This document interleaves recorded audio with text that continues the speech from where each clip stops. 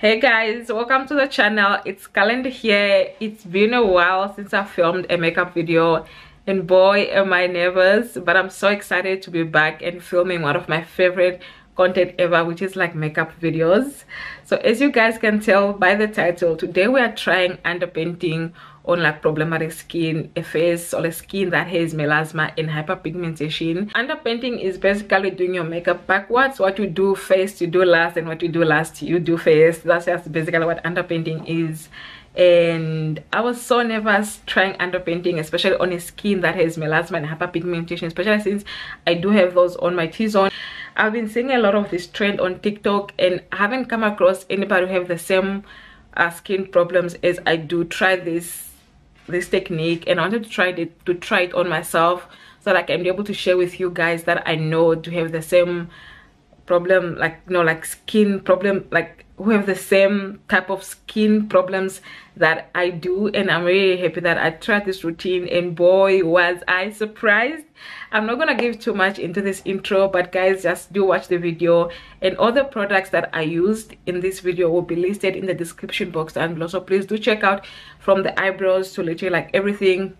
They will be in the description box, and also do check it out. I don't want to say too much, but welcome. Let's just get right into this video because I'm excited for you guys to see it. Because look at this face, look at this face, like from here to this. Let's just leave it there. Let's just get right into the video. I already prepped and primed my skin off camera, as well as did my eyebrows. We all know a good makeup look starts with like a very well moisturized skin. Put on your a serum, moisturizer, as well as sunscreen. Never skip sunscreen. Now we just want to get this hair off there so that we can just start with the makeup. I'm going to color correct a little bit on my T-zone, my forehead, as well as on my cheeks. But you guys can see that my hyperpigmentation is way much better than it has been like ever. I'll be sharing with you guys my skincare routine. So I'm just gonna color correct off camera, and then I'll be right back.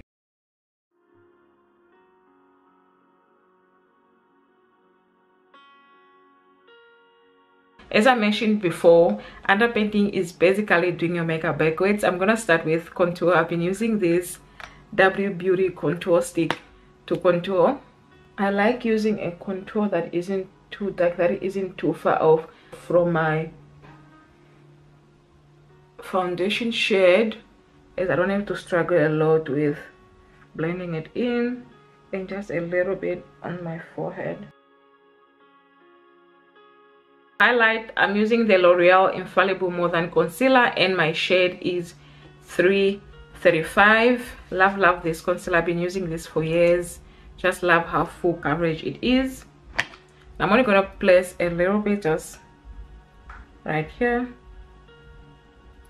and then do the same on this side. I've actually never done this technique before. I've never contoured, then went on with the highlight, and then blending everything together. I'm gonna start blending off the contour while we let the concealer sit. And I'm just using an angled brush. I'm just gonna be dabbing the products into the skin, and I'm not gonna swipe. Do the same on the other side, and then on my chin area, I want this to sculpt my face. I'm just gonna blend it downwards.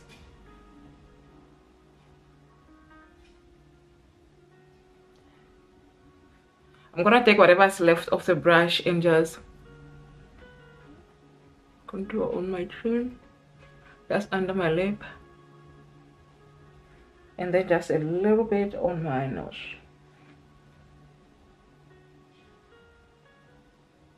I'm using a concealer brush to blend this. I'm just gonna start on my eye and just slowly take my time and just blend this under my eyes.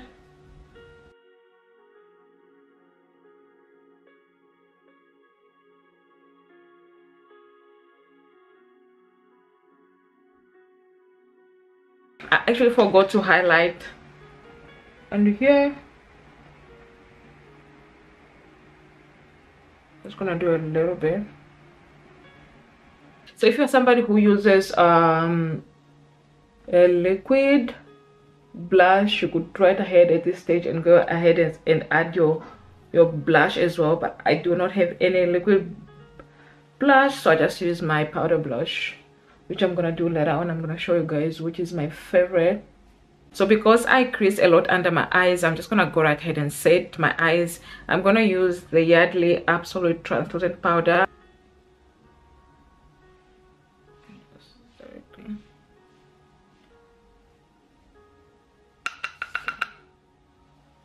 I'm not gonna do too much because we're still gonna go on with the powder. I'm just trying to prevent creasing. For foundation, I've been using the Maybelline Superstay Active Wear foundation, and I'm in the shade 61 Warm Bronze. Love, love, love this foundation. We've been obsessed with this for years, since like 2021. I'm just applying the foundation everywhere where I color corrected, as well as the areas. So I'm only applying the foundation on the areas where I did not put any concealer and contour. And underpainting actually helps you to use less products. If you're somebody like me who used to go on with a lot of and I mean a lot of foundation to be able to cover my hyperpigmentation, I feel like underpainting is gonna help. I'm not sure how I'm gonna feel about the final, you know, like the final look, but we'll see. I love how full coverage this foundation is, and it's so long lasting.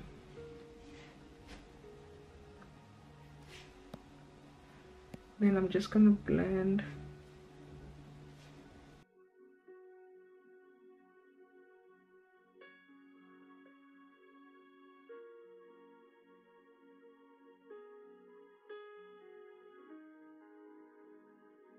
Just gonna go on with a second pump on my face as well. I like doing this with my foundation because of my hyperpigmentation, but I feel like if your hyperpigmentation is better than me, or you don't have any at all, I feel like just one pump is all that you need.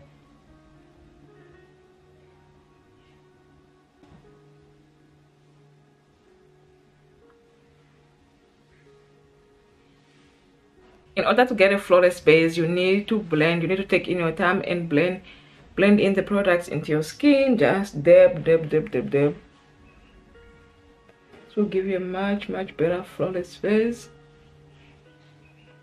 I'm going in with my contour brush and just applying in whatever product it was left off. I'm gonna go in with the foundation brush again and just blend this together to prevent harsh lines.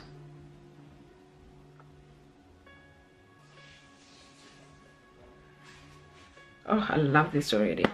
Love. Now with the damp beauty sponge, I'm just gonna blend a little bit under my eyes, and now go in with the powder.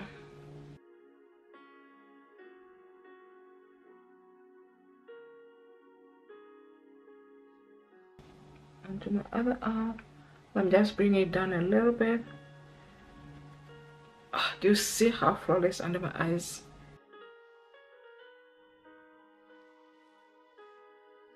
Using the Avon bronzing powder. This is in the shade Deep 10.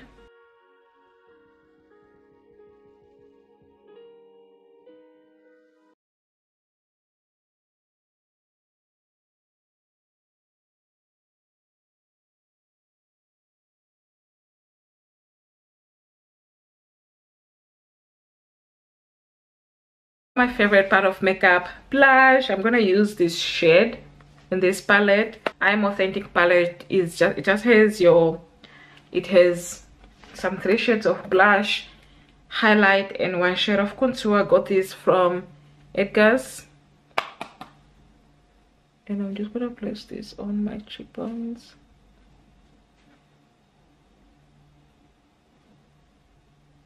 You guys see how beautiful this color looks on me?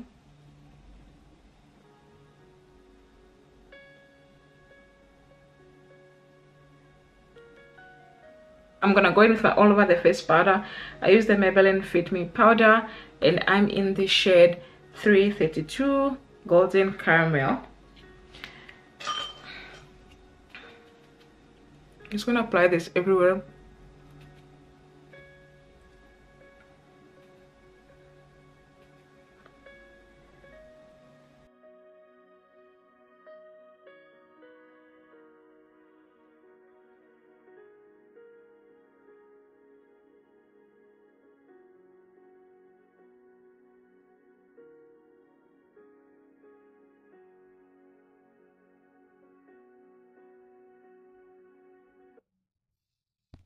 A little bit on the bridge of my nose,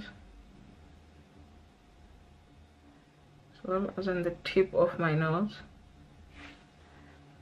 Then the last step, I'm just gonna set my face with the Maybelline Lasting Fix.